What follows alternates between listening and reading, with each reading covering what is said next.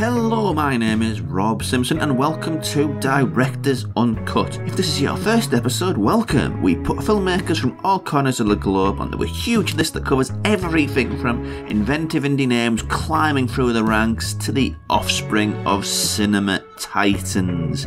Then we turn it into a lottery of directors, and by using a random number generator we pick a name out of the hat.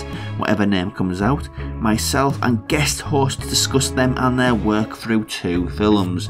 This one is from the Patreon archive, and the next new recording is the 21st, so that'll come up the Friday following. But other than that, it's all back-to-back Patreon migrations, I guess you'd call them. But once all that is cleared, it'll be smooth sailing, and it'll just be pure new episodes, and I can hardly wait. And when that happens, the show will go back to being a fortnightly affair rather than this weekly run that we've been having. Because honestly, if this run was fortnightly, I think we'd have been doing it most of the rest of the year, which isn't ideal, honestly. So just get it out of the way, just clear the backlog. So yeah, without any further ado, let's jump into the previous recording, and I'll do it in a seamless fashion this time. This week I am joined by Andrew from the Behold podcast and Graham from Pubscreen. Hello there. Also hello there. I went last. I had time to think of something fancy and I didn't. It's okay. Podcasting isn't for everyone. I realised I put you on the spot there by saying your name. I'm sorry. Yes, the last thing I expected on this podcast was to be introduced. It's just part of how we're shaking up the format. So how have you both been since the last episode? Or 2 episodes since Andrew was asked on. Indeed, yeah. Well, I've been embracing our new, unwisely granted post-lockdown freedoms. I am currently in Cambridge visiting friends. The weather is lovely, thank you for asking. Well, you didn't really give us a chance, honestly.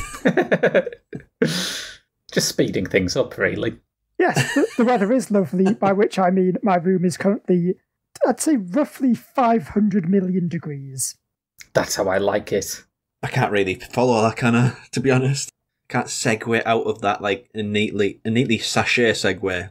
I've kind of just got to blunder my way through this. Yeah, that's true. If we were doing the day the Earth caught fire, that would be one thing, but... No, it's just the day the Earth stood still.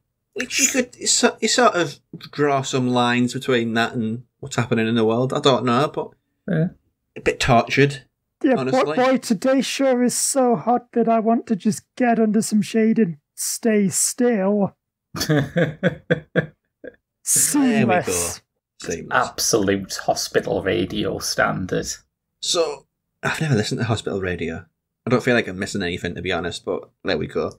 I was once on hospital radio, and I don't think I've significantly improved since then. Community radio is much the same, to be honest. It's just who listens to it. Yes. Okay, so awkward segue. We did have a segue and then we wandered off from it. It's bizarre.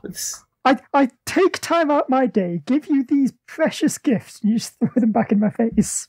It's like we're self-sabotaging here. Anywho, Robert Wise, latest director, bit of a journeyman director, so this is possibly the director that we're most likely to have had any exposure to beforehand. Yeah, this was fun. We threatened Rob with watching musicals. Yeah. I mean, if you want a podcast with me being horrible about musicals, that's your episode to get. It's as valid as any reaction, I guess. But yeah, in terms of my previous exposure to Robert Wise, I had seen West Side Story, I had seen The Day the Earth Stood Still, and Curse of the Cat People, his first film, which is, I don't think is entirely successful, but it's definitely a really bold effort to go your own way with the sequel. So he does, as Rob implied, have the sort of career where he's done so much and covered so many genres. It seems unlikely that you won't have seen at least one thing. Oh, I also saw The Haunting. I wrote a review of The Haunting for the Geek show a few years back as well. Andrew, exposure? Yeah. Any? I mean, I feel like everyone on the planet has seen at least 20 minutes of The Sound of Music, haven't they? 20 minutes out of the, 5 hours or whatever it is. It's a very complex story about nuns and Nazis. Does make it sound a bit like a Walerian Borachik film when you put it that way, really, doesn't it? I mean, my only exposure to nuns and movies has been through the sexploitation subgenre, so I'm not the person to answer this question. Robert Wise's film about nuns was a bit different to the one that Paul Verhoeven's just put out. Yes, it is. But yeah, me, Robert Wise is very much one of those. You'll have seen at least one thing he's done. Yes. Without realising you've seen something by him is just, yeah. I've seen The Haunting, and The Haunting is one of the all-time great haunted house movies. The bit with the knocking at the door, I mean, to say it in isolation, it sounds like nothing, but when you're watching it, yeah, it's incredible. It's fantastic. Yes, but we're not doing that. 2 movies we're doing. Andrew said that, I think Andrew said them earlier, but if he hasn't, I'm going to say them again. Day the Earth Stood Still and Odds Against Tomorrow. So which one do we want to tackle first? Because usually we'd break it up to smaller, bigger, weird, normal. Bit hard this week, isn't it? Yeah. Yeah, just everything is across the map, so there's no real obvious starting place for us. Should we start with The Day the Earth Stood Still? Because it is the one that wasn't new to me, so it's got a little bit of familiarity on its side, I guess. The ship is now resting exactly where it landed 2 hours ago, and so far there is no sign of life from inside it. Troops have been rushed across the Potomac River from Fort Myer and have thrown a cordon around the ship. They are supported by tanks, artillery, and machine guns.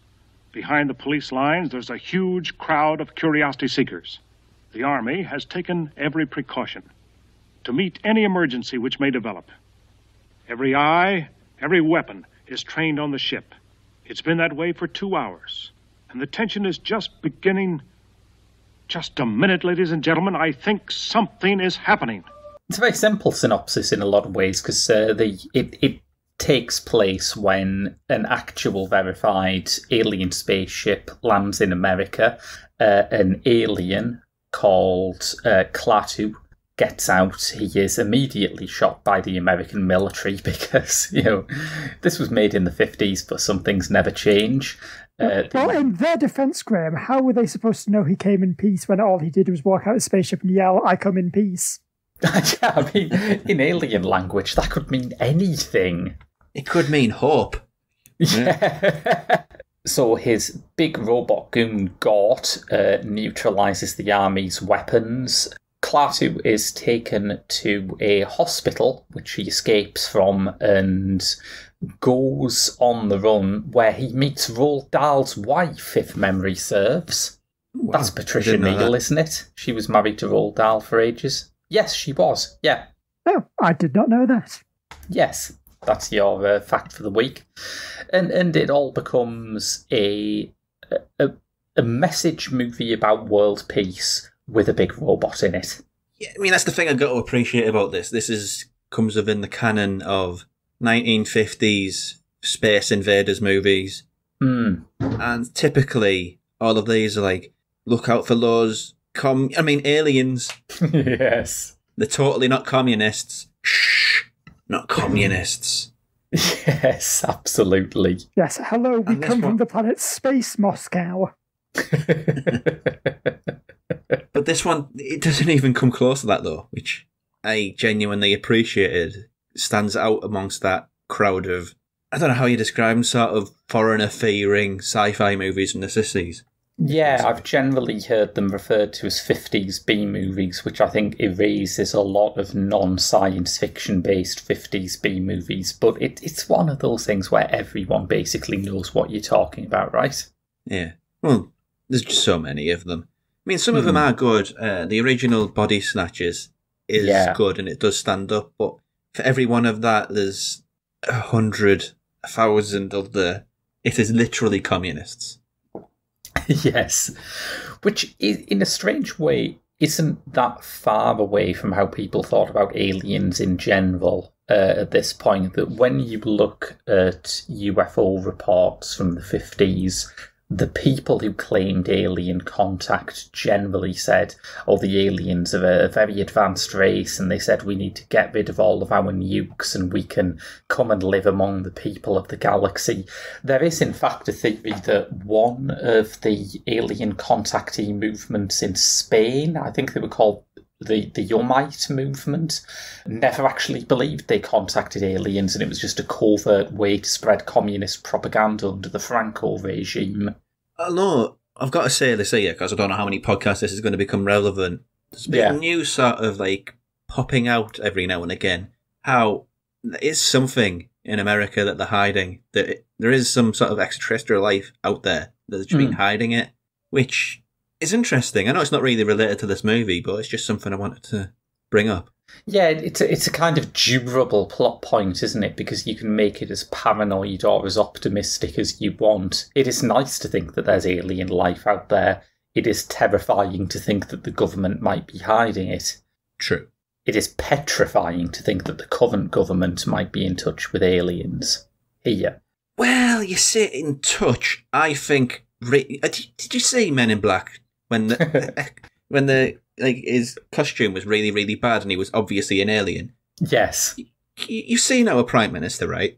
I see where you're going with this. Yeah, I think you've probably got a pretty good point there.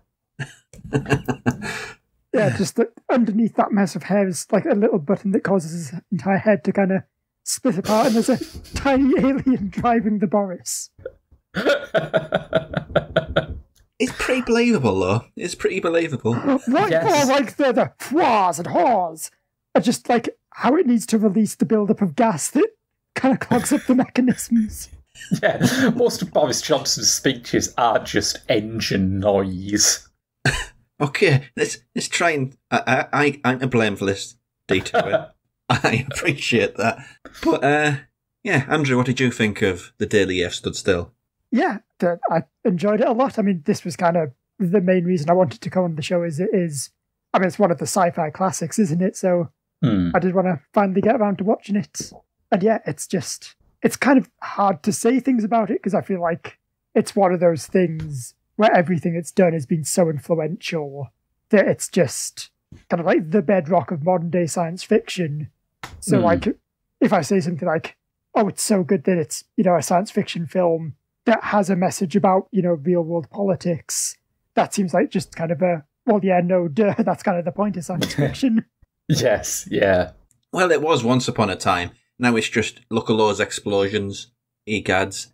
I mean, it still is in some quarters of Hollywood, but yes. Oh, no, I mean, that's what I mean. Like, that's modern sci... There was that piece, wasn't there, that I think it was a few years back that Simon Pegg did, where he said sci-fi used to be thoughtful and about asking questions. Now it's just big budgets and making explosions in space. Yes, very true, yeah. I think this is a pretty well upholstered movie by 50s science fiction standards, isn't it? I mean, if you want to go to the cheap end, there is some fabulously cheap 50s science fiction, the whole Ed Wood end of things, but this isn't that. I mean, the costumes aren't good. Yeah, Gort is a somewhat unconvincing robot. Yes. Like the way his knees crease whenever he walks. I mean, it's not specifically said that he's metal. He could be a robot who just wears a full bodysuit because, I don't know, he's cold. Well, given the sort of 1960s ideal of space and science, like, the universe and the cosmos is just magnificently camp. Yes. And I guess this is too a little bit. The costume that you see Klaatu, was it, rock up in. I mean, that's bizarre. I mean, you could make a sort of case for it to be sort of a prototype of what would come later in further decades of sci-fi. Yeah.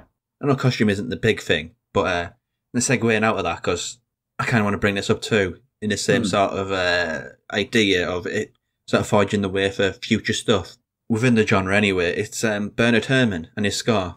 Oh man, it's a great score. I mean, again, as with Andrew, I am concerned that it's not a news flash to say that Bernard Herrmann, he could write some film music all right, but he really could, and this is great. Yeah, it's an absolute cracking bit of theremin. Yes. It's kind of like Ennio Morricone in his spaghetti western trilogy. He just, accidentally invented an entire genre of music. Yeah, absolutely. Yes, yeah. Which is always intriguing, I feel. It's one of those things, too, that was quite influential in the real world. Like, it would be one thing if Bernard Herrmann had just invented the sound of space travel on film. That would be impressive enough. But apparently Neil Armstrong was a massive fan of theremin music. True. I think one thing that this film does very well and that differentiates it from both television science fiction and, as I say, the really low-budget B-movies is that it has a sense of scale. You know, its global scale is sketched in at the beginning, and it is sketchy and it is mockable, but it does a pretty brisk job establishing that this is a massive worldwide news story. I mean, it is a problem that every single British person at the start appears to have been dubbed by Jonathan Ross, but I admire the effort. Yeah, I mean, at least we get... the BBC was there and Radio Calcutta, so, covering the two bases for the entire world there nicely. Yeah. But, I don't know, I wasn't entirely won over by it, I'll be honest. I think... the thing with me, I've recently watched some other B-movies that I liked less, and I recognise this better, but I think maybe one thing that is just a problem for me is that very declamatory acting style that they insisted on. It's not my favourite thing. It's very 1950s, isn't it? Yeah, but the other film we're going to cover is 1950s, and I don't think this has it, without spoiling where we're going. Well, yeah, there's there was a divide, wasn't there, where certain 1950s, I don't know, let's just say for argument's sake up to the middle point, where you had hangovers from the 30s and 40s where everybody's sort of high trousers, fast talking. That's very true, yeah, and suddenly Brando comes along in the mid-50s, and yes, screen acting does change a lot. So this one is very much pre-Brando. Yeah. It has that style to it, but as much as I mock it for not being one of those, oh god, look at the space invaders, they are communists. Yeah. I kind of like that campiness. Yeah, yeah. Those movies that basically, I mean, it ends on a moral that says the only people who can solve this conundrum is you. And yes. That's a thing which is kind of unique to 1950s cinema, which it always feels really awkward. like Lem is the other example, the Giant Ant movie, in which one of the scientist characters literally turns to the camera and does that exact same thing and points at the camera, But how would you revive this tradition for a modern blockbuster audience? Because I feel that if Iron Man ended a film by turning around and saying the only person who can stop this supervillain is you, it would kind of clash with the meaning of the rest of the movie. It would. It kind of gives the whole thing, how would I put this? A public information video sort of bent to it. Yes. In the inspiration to it. Doesn't jive with modern standards, really, I guess. I mean, you can appreciate it for a fine piece of science fiction which is influential on literally everything. It's one of those movies where you can watch it without ever having watched it. It's like, oh, I remember that bit from something else, or this bit from another movie. Yeah, I mean, I still think it fundamentally works. It just comes down to a matter of personal taste with the acting style for me. I think everything that isn't down to that particular style of line delivery is really solid. Okay, is anything else that stood out for you, Andrew, on this one? I just like how much of a smug asshole Klaatu is. With the, you're one of Earth's smartest scientists. I'll just fix your equation for you here. He does that with doctors as well, doesn't he? One of the doctors says he made me feel like a bumpkin from the sticks because they'll have life expectancy of 120 or something. Actually, that does remind me my absolute favourite thing in this film, and I don't know if it was a deliberate thing by Robert Wise, but it's the fact that the doctors discuss, God, how can he live to 120? He must be some marvel of medical science, whilst lighting up their cigarettes.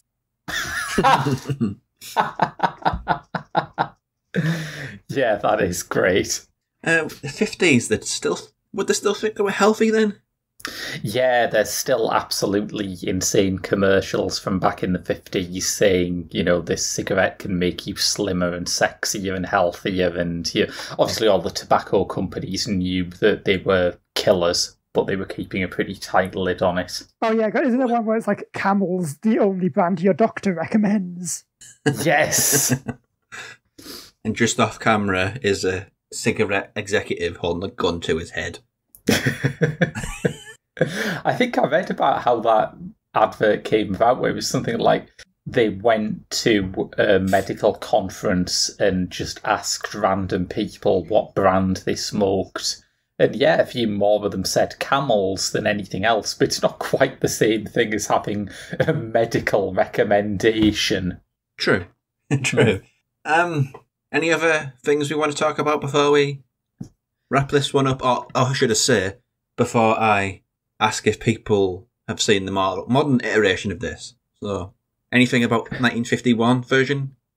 Well, I can answer that question you're going to ask very quickly. But yeah, before we go, it is one of those things, isn't it, where early science fiction cinema had this idea of technological utopia that now looks very, very dystopian. I mean, Klaatu's civilization basically works because they're Gort-type robots will just neutralise any attempt of violence immediately, and they make sure that this happens by ensuring that the robots cannot be stood down. And I'm sort of watching it thinking, even if they are programmed with the absolute best intentions, I'm not sure police robots that can't be turned off is the utopia that this movie wants me to think it is. Yeah, it's just, the whole twist is, you've discovered rockets and nuclear power. Behave, yes. Or we'll kill you all. Sort yourself out, humanity. It's a bit full on.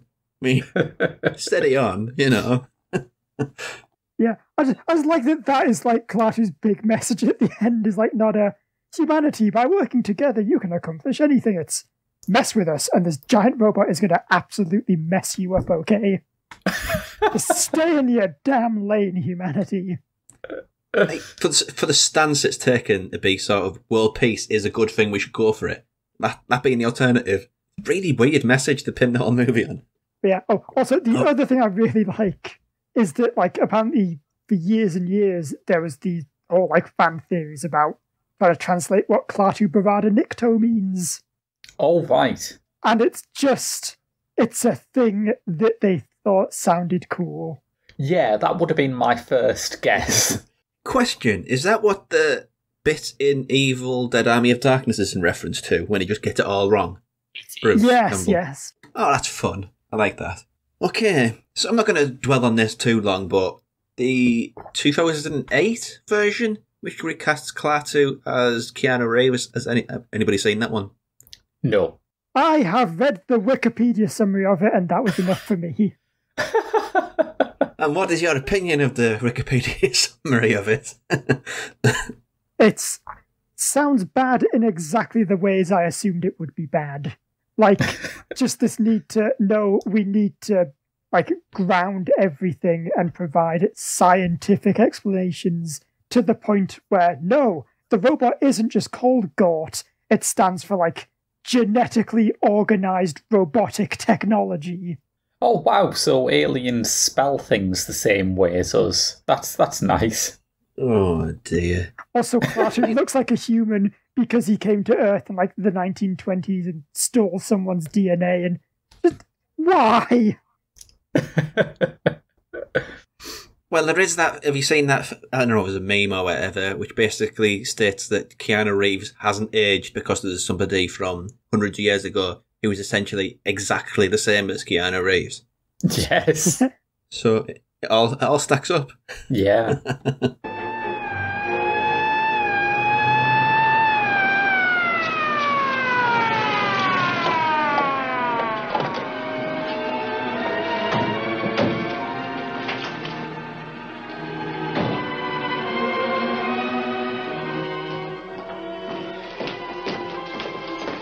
Dr. Hill. Dr. Bassett?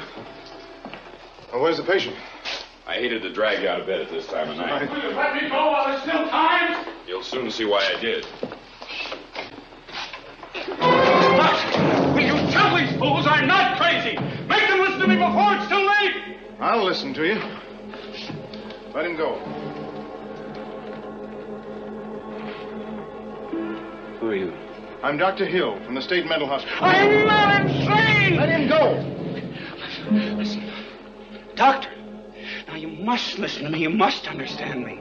I'm a doctor, too. I am not insane. I am not insane. Now, suppose we just sit down over here, Dr. Bennell, and you tell me what happened. Well, it started. For me, it started last Thursday. In response to an urgent message from my nurse, I'd hurried home from a medical convention I'd been attending. At first glance, everything looked the same. It wasn't. Something evil had taken possession of the town. Taking a break from Andrew, myself and Graham chatting about Robert Wise to say what's coming up in the podcast. But if you are enjoying this edition of Directors Uncut, thank you. Please do consider giving us a rating wherever you get your podcast from, whether that's a rating and review on iTunes or Apple Podcasts, or just a star rating on Spotify. Both help. However, if you want to find out more about the podcast and what's happening coming up, please do follow me on social media. On Twitter, I am @_RJ Simpson. And on Instagram, or IG, I am Directors Uncut Pod. But if you want to send something that's a little bit more detailed, please do email me at directorsuncutpod@gmail.com, where I'd be happy to have that feature on this part of the show. I like to make this part of the show a bit more of a discussion with the people who are listening. So yeah, let's segue into what is coming up in the next couple of episodes.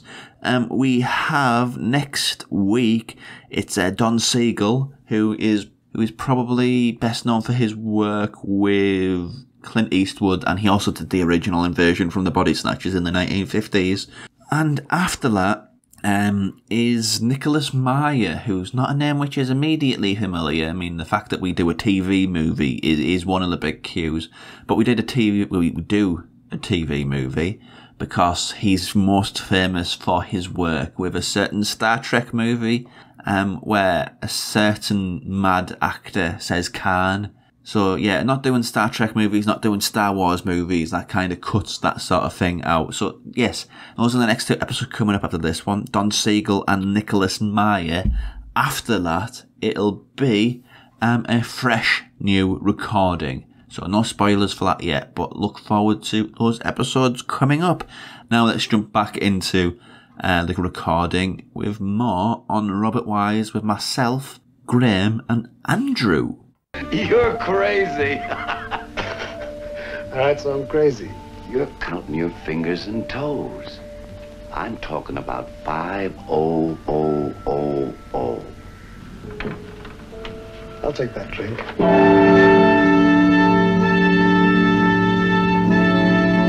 What makes you so big you can call me up to this dump and shoot off your mouth?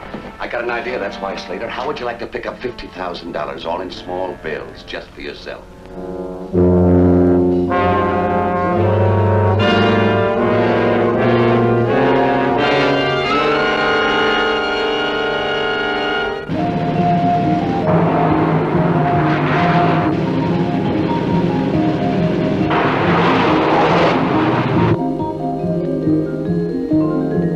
Get wise to yourself, Ingram. You're just another black spot on Main Street. Shut that ugly mouth of yours, or I'll get in the car. Someday I'm going to snap off your poisoned head. Listen to me, Johnny. Back up, Burke. The odds will never be right. I know how to handle him. I've been handling him all my life. He's no different because he got him a $20 pair of shoes. All right, Slater, handle me. The next time you call me, I'm going to see you. I'll be waiting. You're not just another white spot to me.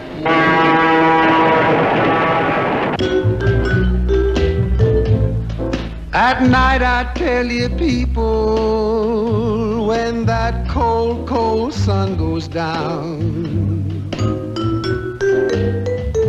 I cry, I sigh, I wanna die, 'cause my baby's not around. But this one stars Henry Belafonte, Robert Ryan, and I forget who plays the sort of instigator behind it all. His name's on the tip of my tongue. Ed Begley, Shelley Winters. Yes, Ed Begley is who I was thinking of. What a great face Ed Begley has, by the way. Well, I don't tend to review people's faces, but sure, why not? Let's do it. Just a great, craggy, kind of old character actor face. I'm very fond of it. Sort of, he's an actor much in the line of Harry Dean Stanton. Yes, definitely. This one takes place in an unnamed American city. Henry Belafonte is a jazz club singer, being like the smoothest human being on the planet. He's so cool, isn't he? Yes. Robert Ryan is, let's be frank, he is a shit. There's no other word for it. His dialogue is full of racial slurs so appalling that if you said them now, you'd be elected Prime Minister of the United Kingdom. Hey, full circle. And Ed Begley is he's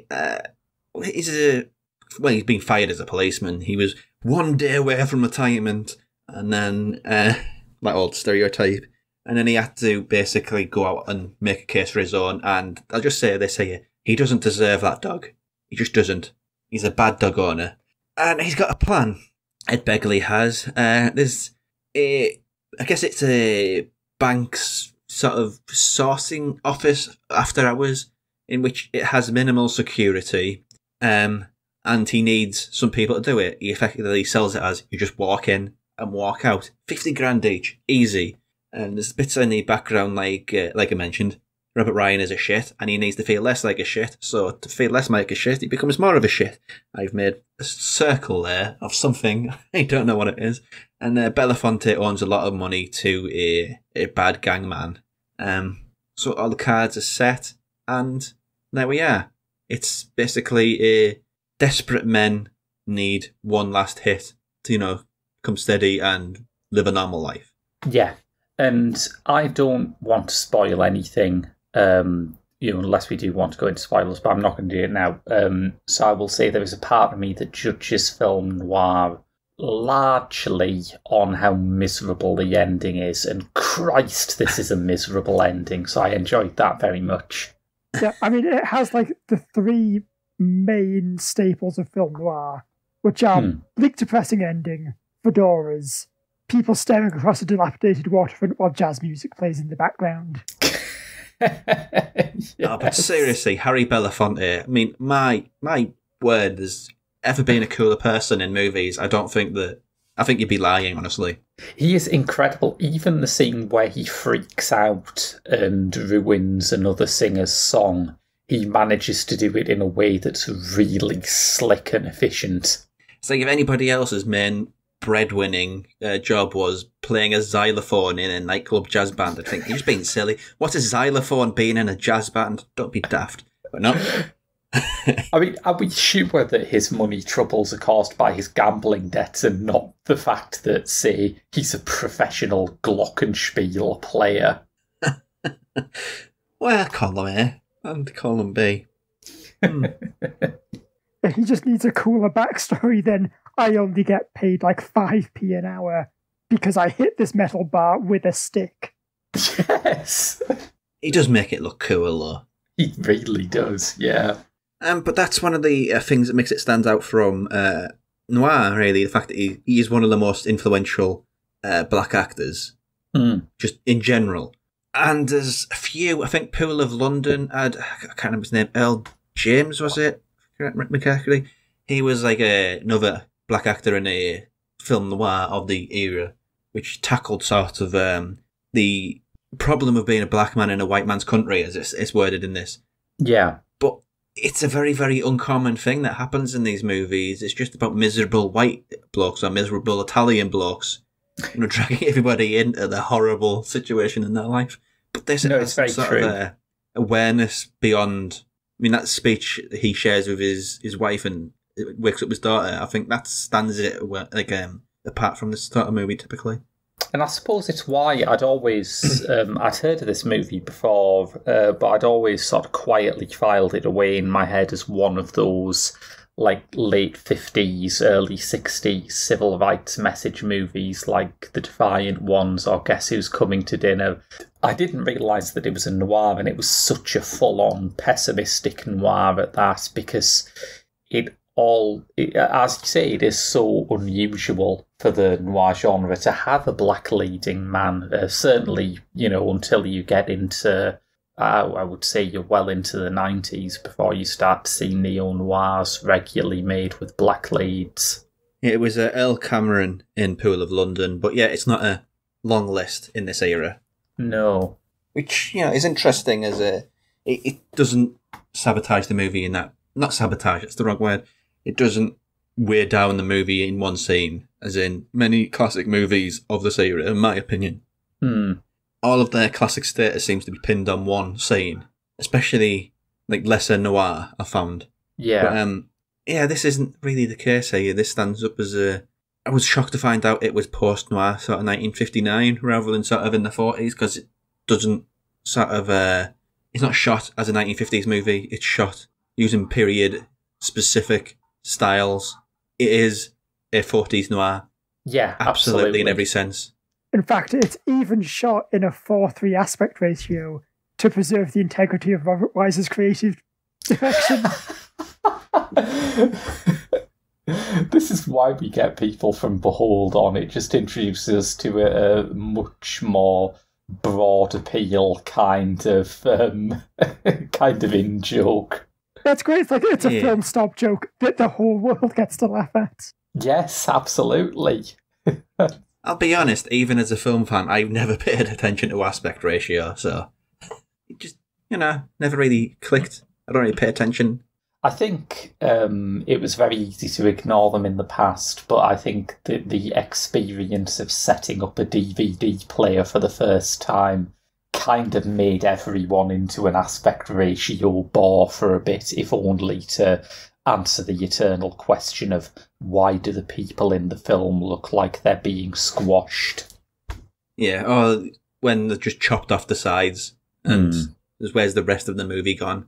What was that, panned and scanned? That was the term for that? That's the fella, yeah. What a revelation it was watching things on DVD for the first time after you'd seen them on VHS. Yeah. I've got to say, though, we have to talk around that ending. You can't... Do we want to spoil it, or do we not? Or do we want to look at this? Because you can't say it's got a great bleak ending and leave it at that. Yeah. I mean, the film did come out in 1959. I think people have had a fair chance to watch it if they want to. It's very true, yes. It's literally on YouTube if you want to watch it. It is a horribly bleak ending because, it's a noir. Everything obviously goes wrong, but it's the extent to which it goes wrong which is much more interesting, I think.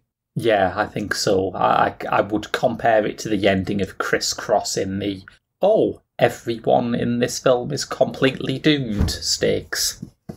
Yeah, what was that other one? I can't remember the name of it. Kiss Me Deadly, was it? Oh, Kiss Me Deadly, yeah, that's the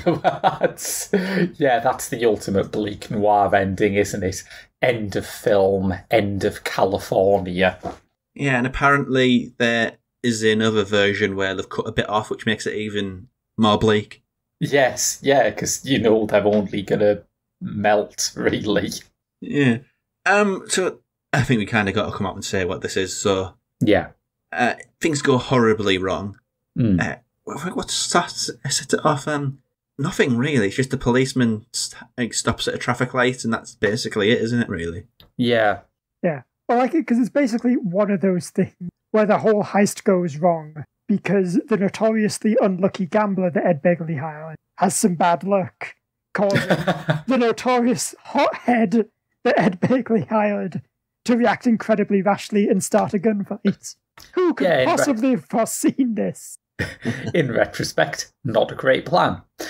But yeah, it still sells it, and I think part of why it sells it is because the heist itself is so tense. I mean, this came out after Rafifi, and I wondered if Robert Wise had seen that, because the heist isn't as quiet as Rafifi, because no film since The Jazz Singer has been as quiet as Rafifi, but it does have that kind of pin drop quality. It is very quiet, very cold, very careful.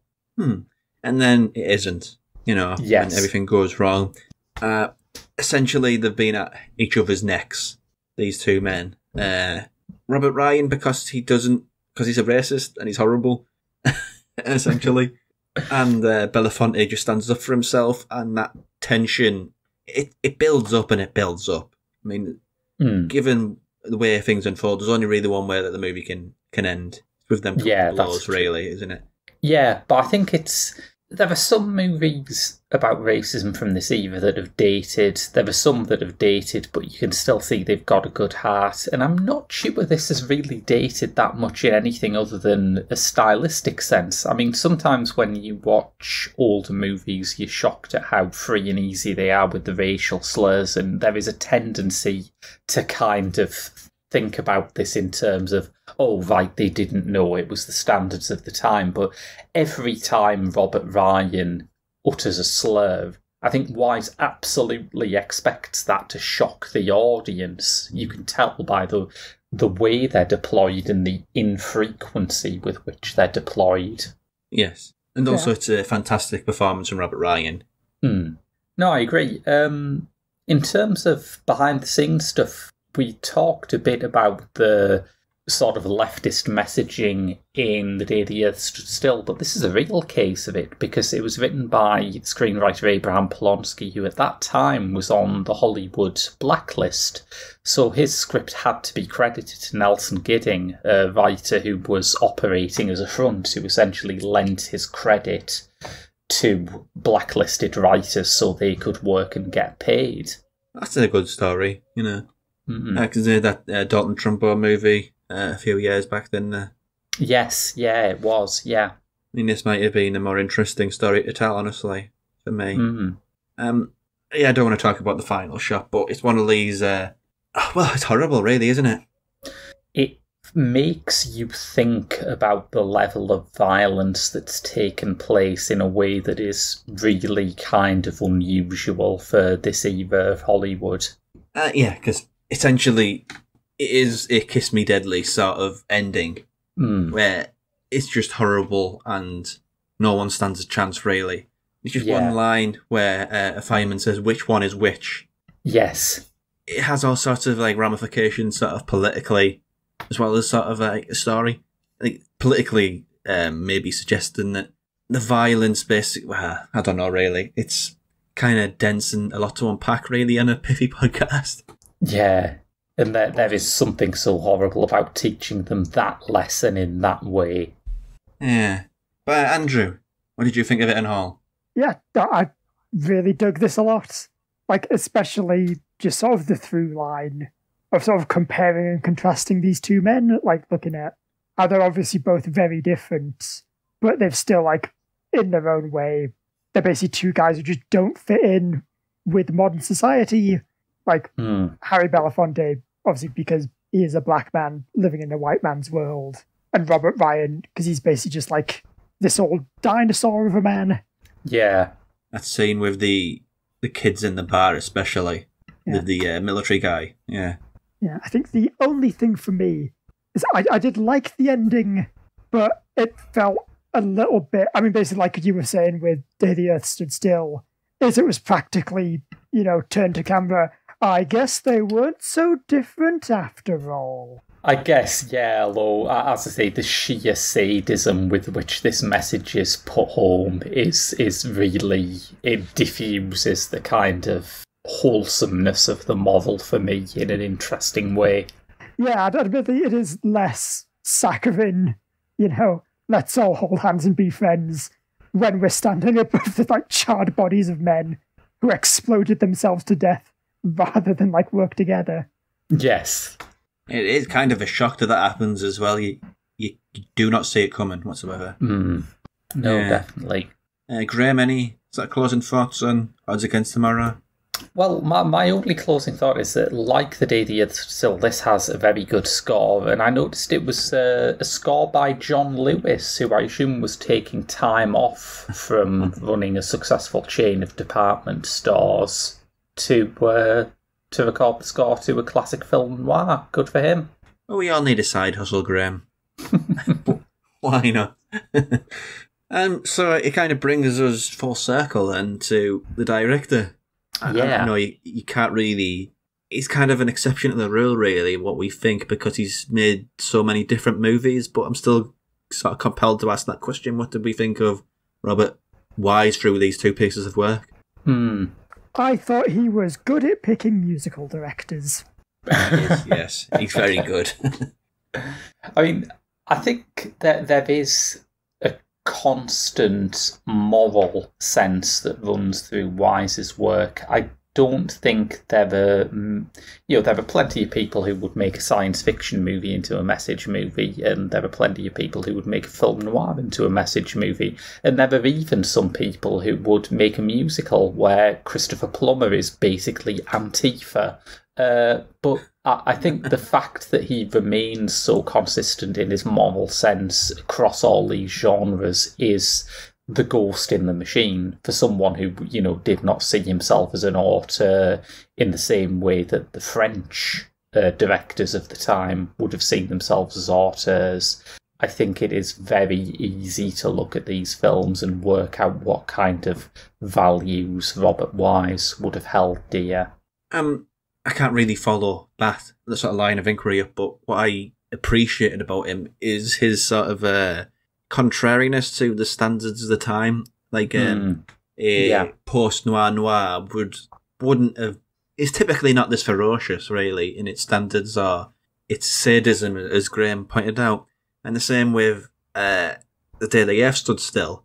That is made in an era in which people were making communist allegories, which were waffer or thin, so to speak. And he basically didn't really kowtow out of the conventions of the time, which I think is really interesting, when it wasn't really a time for people to sort of go against the curve. We're talking about a time when sort of society in America anyway was othering people who had different political beliefs. So to make these movies where he was openly flirting with that sort of thing, it's interesting, an interesting path as a director. I mean, I don't know whether you could find anything like that in The Haunting, the other of his movies you've seen, but it's interesting as him as a creator in that very, very tense and fraught era to make these choices for me. I mean, even the Haunting, which I do agree is less of a message-based film, does have a pretty obviously queer-coded character, which was not a normal thing for early 60s Hollywood. No, I assume they fought people who... No, it was still crime then, wasn't it? In many parts of the world. It was still a crime to identify as anything other than straight and meaneth at that time of the history. Yeah. He also does this scene a lot where a man gets shot and they throw their arms and go, "Gah!" and fall down. He does take a pounding, doesn't he? He does take a pounding, does Begley. What in God's name is going on here?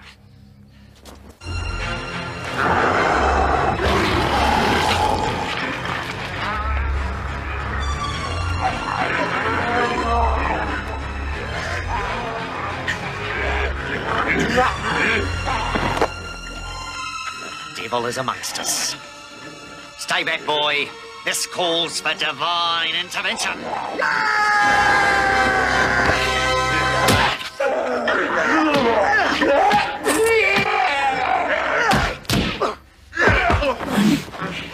I kick ass for the Lord.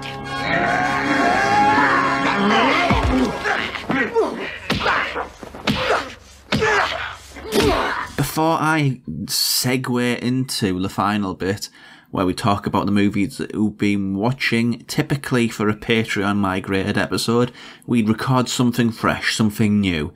That's technically true, but in this case, it's a freebie, I should say, from the last ever Patreon edition of Directors Uncut. So, without further ado, let's jump into that again with Graham crossing the streams and Aidan. Okay, so to the end of the show, what else have we been watching? Ladies and gentlemen,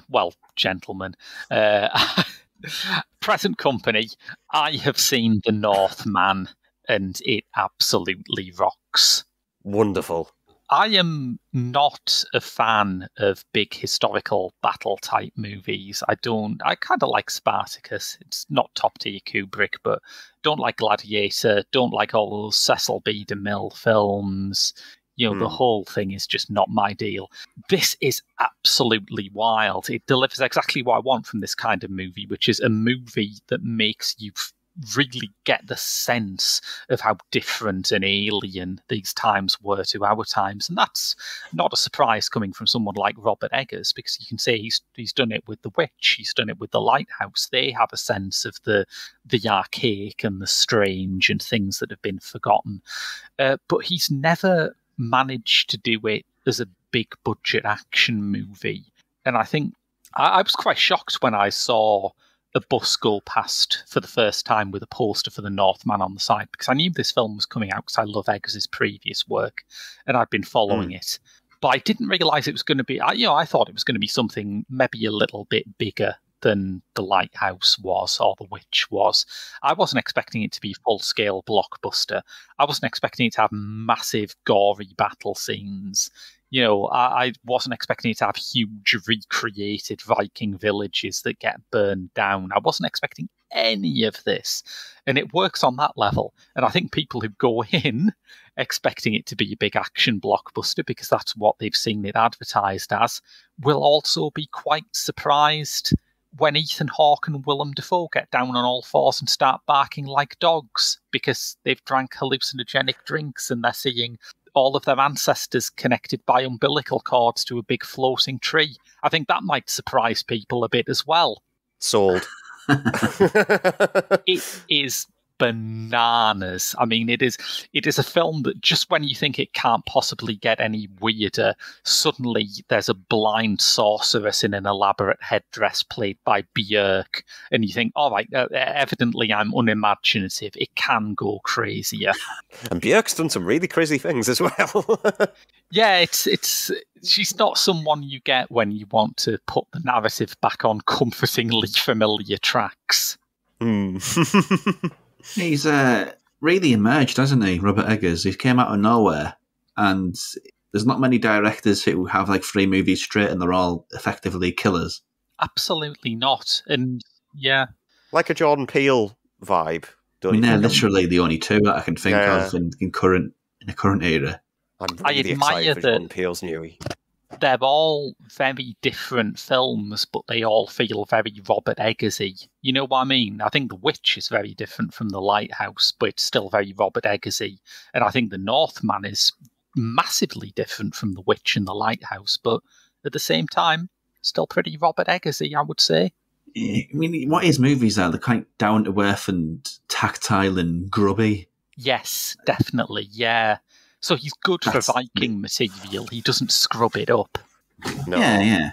I mean, he would have made a great Nosferatu. Was he going to do? Or was it Frankenstein? No, it was Nosferatu. Nosferatu, yeah. And I think he's still holding out some hope for that. I mean, that was a little mistake on my behalf, but I would totally be down for an Eggers Frankenstein movie. Now you've mentioned it, yeah, I could go for that as well. It's been a while since we've had a good one, not a whatever that.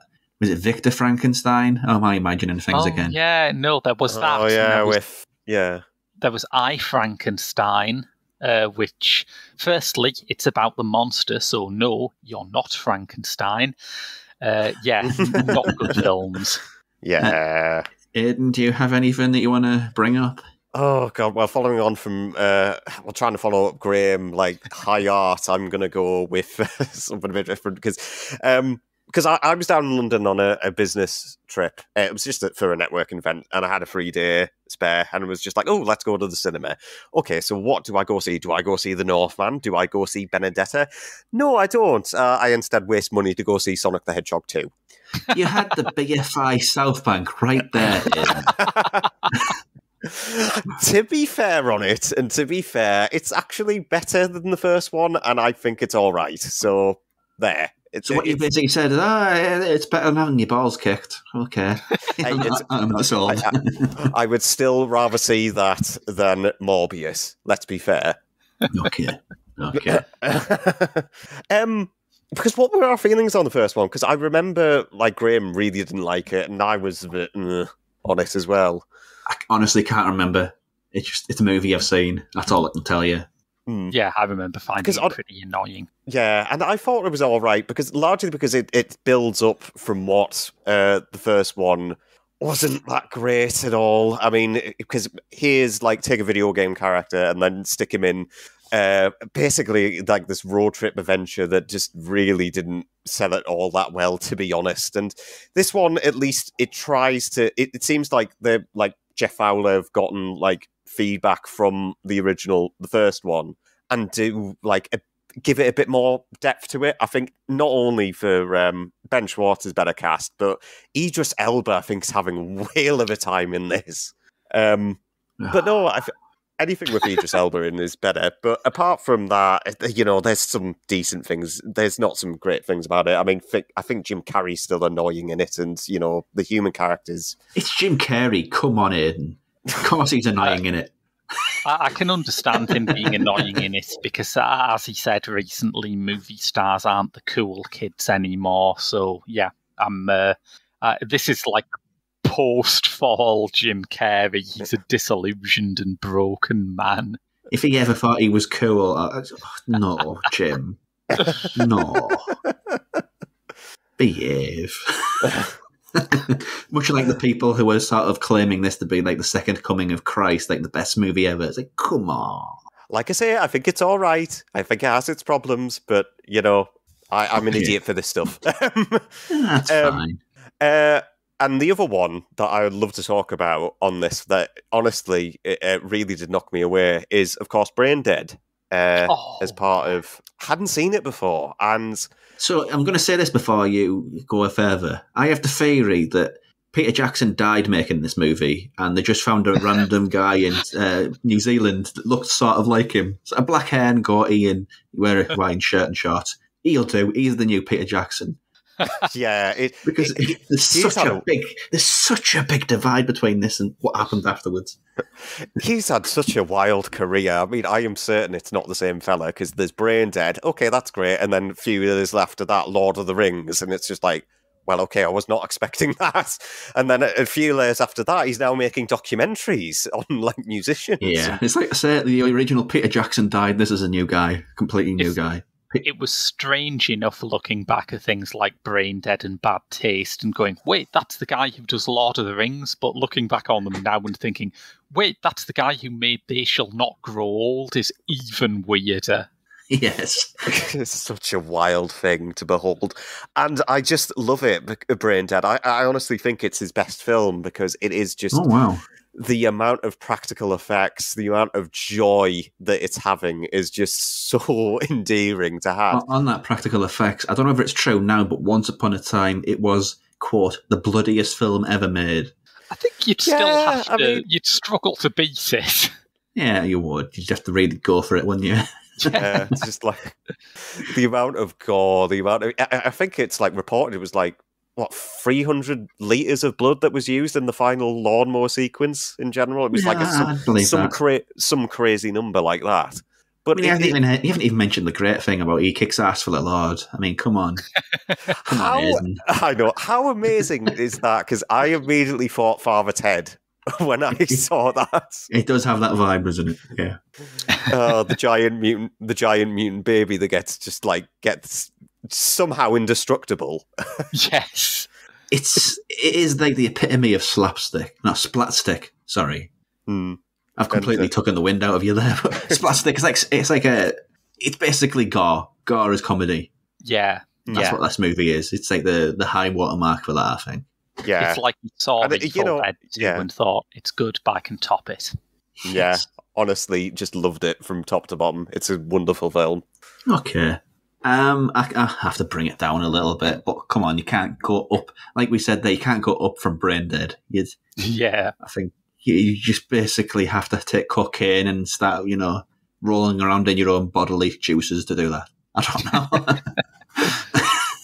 But Onoda, 10,000 Nights in the Jungle. This was very highly acclaimed at last year's Cannes. This is about a Second World War soldier who's charged with looking after this island in the Pacific and basically making it a place for a second attack, a second thing to happen with World War II, like a war after the war. And he does that. He gets that charge in 1944, months, essentially, before the end of World War II. But he doesn't leave. He stays there until, I think, 1978, continuing a guerrilla war with a group of another 3 people at first, but they sort of fall away for various reasons. But yeah, it's fascinating, and it's all the true story. This thing genuinely happened. He died in, I think, 2013. But it's a fascinating story, and it's done, I think, the right way, and it's got no particularly huge stars from Japanese cinema in there. It's quite pedestrian and mundane, but it has to be, because you are summing up somebody's 27 years of somebody's life and what happened in those years and the guerrilla warfare he did, and effectively losing his mind and the mental gymnastics he does, because there's one sequence where people from Japan turn up and say, you know what, the war's ended. Here's some stuff. And the backflips he does to justify that they're lying are incredible. And it's not like making it up to fill in blanks that history haven't offered up, really. The script was co-written by a guy who did the book and interviewed the actual guy. So this is about as authentic a take on this guy's story as you're going to get. Right. It's genuinely fascinating. Wonderful. I know it's a come down from the other movies, but as far as sort of a historical movie about war, I don't like war movies. War movies are boring. Shoot some guns. I fell over, I'm dead. That's boring. 4 hours of that, I don't care. But this is like a real story about a real person in a story, which is, the truth is way more fantastical than like lies or fantasy in this case, I think. Yeah, and that's a third window release, isn't it? Yeah, they'll be putting out in May, I think. May 16th, that comes out. I'm excited for that then. I'd like to see that. Yeah, it's 2 hours 40 minutes, which I think is a great way of getting rid of the people who aren't really interested. I think, it's just a war movie. I also feel like if he can stay out in the jungle for 30 years, I can probably carve out 3 hours of my day to watch his story. And I'll be honest, I'd rather watch 3 hours of this than 3 hours of the Batman. I haven't seen it yet. Still, I'd rather. Yes. No, I completely agree with you. I was not that fond of the Batman either. I disagree. I enjoyed it. So, there's been too many Batman movies. Can you just piss off and do something else for a while? Too many. It's like 9 in about as many years. That's what it feels like. I don't know. I think they should all have a fight to decide which one is the proper Batman. Yeah. Batman v. Batman. V. Batman, v. Batman, v. Batman. Yeah. That'd be fun, actually. I'd watch that. So, do we have anything left over that we'd like to bring up or mention? It does have to be movies. Yeah, it is going to be movies, because I'm sure as hell not watching TV. Except Taskmaster, obviously, which I'm really glad to see you're on convert to now. Yeah. I was a convert anyway. I'm on series 10, and there's an episode where they have to feed each other melon without touching each other. And I think I had a breakdown. It's genuinely slightly disturbing, isn't it? Yeah. I was broken, utterly broken, completely, ugly, crying laughter. It was horrible, but hilarious. Is this the same Taskmaster that's presented by Greg Davies? Or that's the one, yeah. Right, okay. Yeah, there's in fact, since I will be on one of these what have you been watching things soon, I might just stash what I was going to talk about and just talk about Taskmaster for another minute or so, because the new series is on Channel 4. Not spoiling anything for Rob, because I know you're going to work your way up to this, but you can't spoil it all, I mean, come on. Yeah. I am very, very excited by what a little shit stirrer Ardal O'Hanlon is. Any time there's something wrong with someone else's task, he's always the guy to go, I don't know, the rules did say, and it's not in a sort of picky or pedantic way. You can tell that he's absolutely loving causing trouble. It's great. It's just a fun show. Has it translated internationally, or is it still very... There's some countries that have got their own version. I watched a season of the New Zealand one, which is really great, really worth digging out. And it introduced me to Guy Montgomery, a New Zealand comedian who I'd never heard before, but now I love him, not just for his performance on Taskmaster New Zealand, but because he has a podcast where every year on American Independence Day, him and his friends will review the movie Paul Blart Mall Cop 2 until one of them dies in a feature they have titled Till Death Us Do Blart. Oh, well, there you go. Okay, wow. And also Rose Matafeo was great in her series. Yes. Yeah, she's brilliant. Season 8, that I think. I'm not sure. It's all been a wonderful blur of watching this. Yeah. I think except season 7 when I saw Rod Gilbert was on it. I don't know if this translates to anybody who doesn't know British comedy, but my heart sank because I goddamn hate that miserable shit. See, I think the beauty of Taskmaster is that it's kind of comedian-proof. There have been people on it where I thought, I do not like your comedy, but they've generally done pretty well. I mean, I'm not a fan of Noel Fielding, but I had no problem with season 4 of Taskmaster because it's just like, if someone is genuinely witty, that's great. They'll do well on it. If they're not genuinely witty, it doesn't matter. They have to paint a horse while riding on a horse. I mean, Tim Key is an awful comedian, the worst of the worst, but he managed it really well, I think. He's another one who's such a sneak, isn't he? I thought he was great on it. Yeah.